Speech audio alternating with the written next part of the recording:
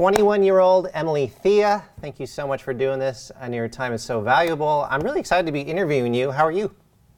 I'm awesome. Thank you so much. I feel privileged to be asked about this interview, so it's very cool for me too. Absolutely. Well, I wanted to start off by playing a clip of you winning your class at the Nordic show. Let's take a look.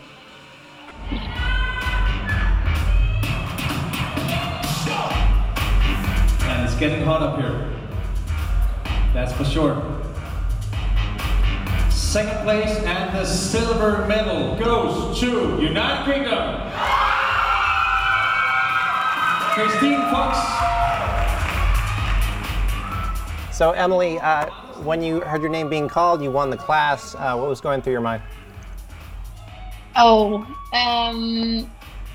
think the first thing I actually thought about was it's unreal, because I was so unsure in the lineup where I was. It was like no idea where I was standing and what the judges was thinking. So when they call out my name, I was like, no, I'm gonna get the second place. I was actually pretty sure about that, but it was undescribable. It's so unreal. Yeah, so you're saying like maybe during the comparisons before that, they moved you all around a lot? They actually put me in the same position through the whole pre-judging. So I wasn't sure where I was, because normally you put them in the center stage, and if they want you to win. So I was just so sure about a second place, because I think we were 5 girls in the lineup, and I was second from left, I think. So there were 3 girls, and then there were 2 in the left side of the stage. And I was in, I think, almost at the this not the center of the stage, but almost at the center of the stage, but I couldn't figure it out. So it was actually just so weird to be called out for. Before we get into more about bodybuilding, I think it's so cool that on a lot of your videos on Instagram, you're dancing. I just think that makes people smile so much. Are we going to see more dancing of you in 2020? For sure. Definitely. I want to do that a lot more, also because I feel like it's a big part of me. I was actually a lead gymnast before I got into bodybuilding, so I love to dance, and we got this sort of floor dance kind of thing where we were jumping around on the floor and dancing a lot, and actually just feeling ourselves in a different way compared to bodybuilding. It seems like you've had so many gains, Emily, since 2018. Will you be competing this year? I will compete this year, yes. I will compete in something called IFBB Pro Nordic, and we are planning on Olympia Amateur in Alicante, yeah, but we're not entirely sure yet. Depends on how the first competition is going, so then we'll plan afterwards. Yeah, when is that Olympia Amateur? I think it's the 12th of June. Yeah, and here, yeah, and in April in Denmark at the IFBB Pro Nordic. Emily, something you said on Instagram: why be moody when you can show off your booty? The question is, what's it like seeing gains on your body?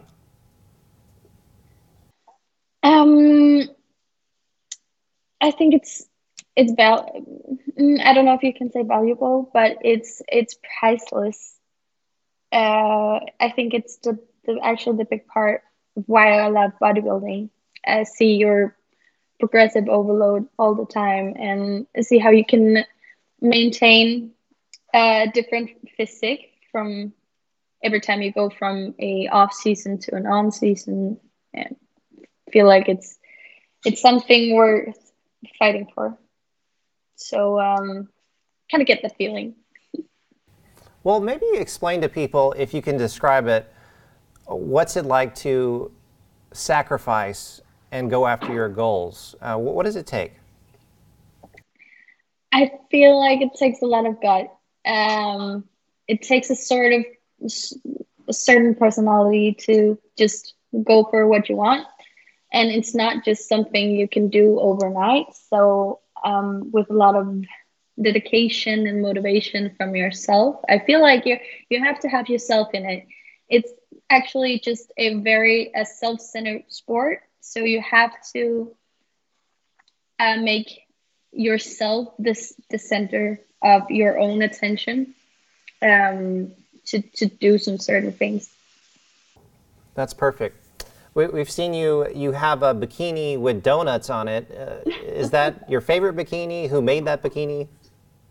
It's from Scenic Creations, and one of my sponsors, or I'm a sponsor athlete at her place.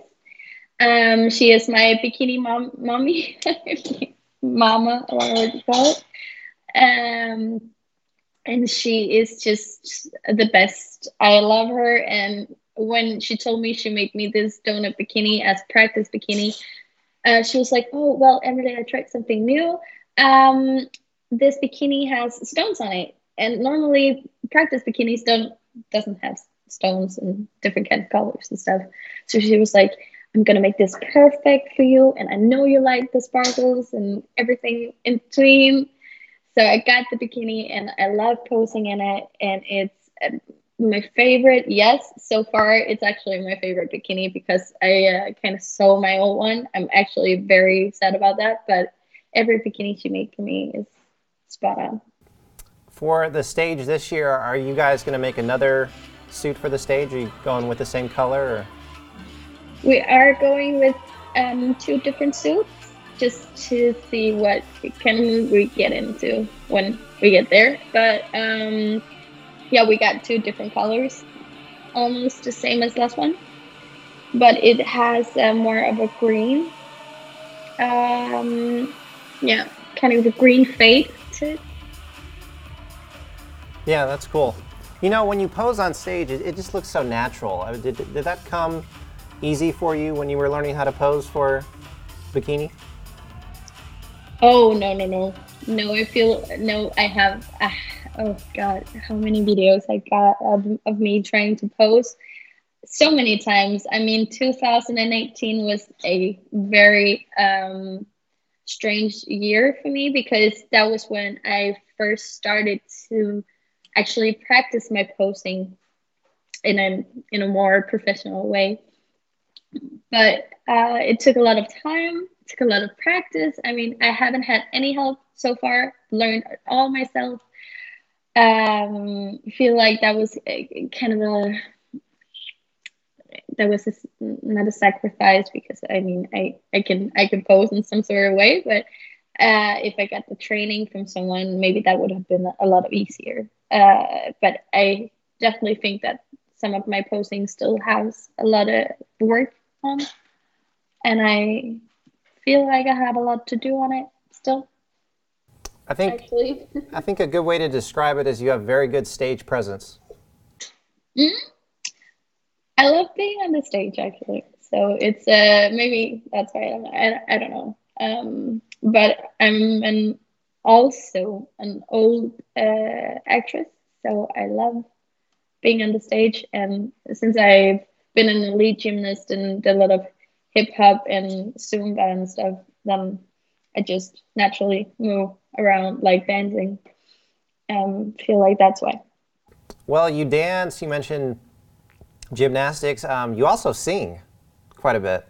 I do. Emily, I don't want to put you on the spot. You don't have to. It's you can say no, but can you sing for us a little bit? Oh, no. No.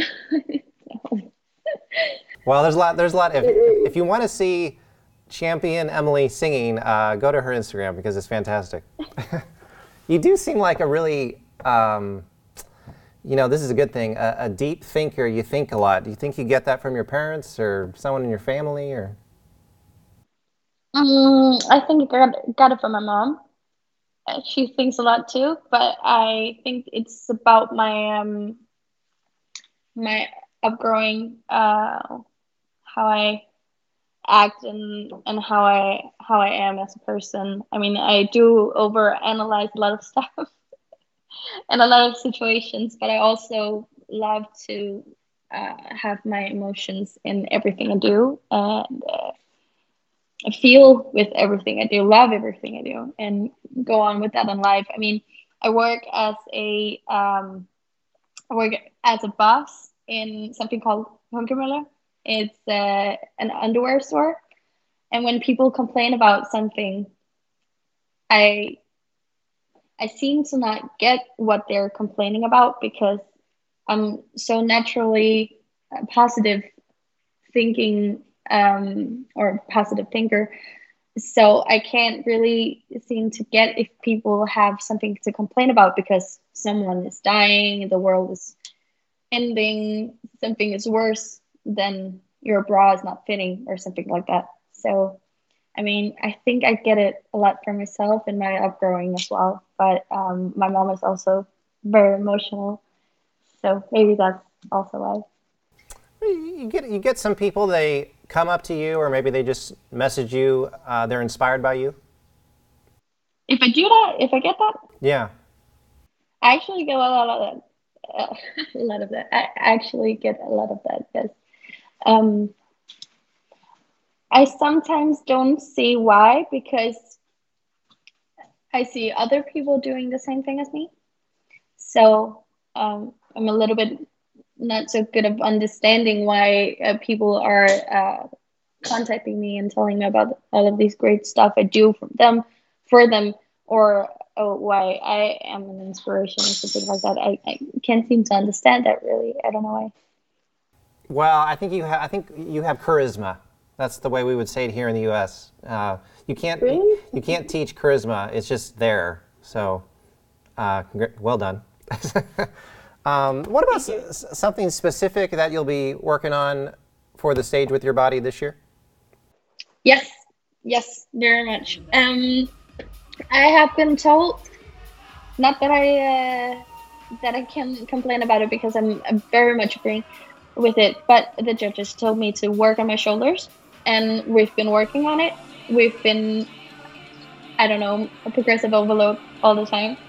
I have the best coach in the whole wide world, so he is doing a lot for me, and we are now every day I'm trying to pose for at least 1 hour, so I know my posing, so I know my shoes, so I don't fall or anything. And at my last competition I was so critical, because we got this what is it called, when the one presenting the show, the host, he was telling us, I think 5 minutes before we got on stage, and it was only 2 of the classes, the first classes that came on stage, that we only had 45 seconds to perform our presentation, our eye walk, and nobody else from the other classes were told that.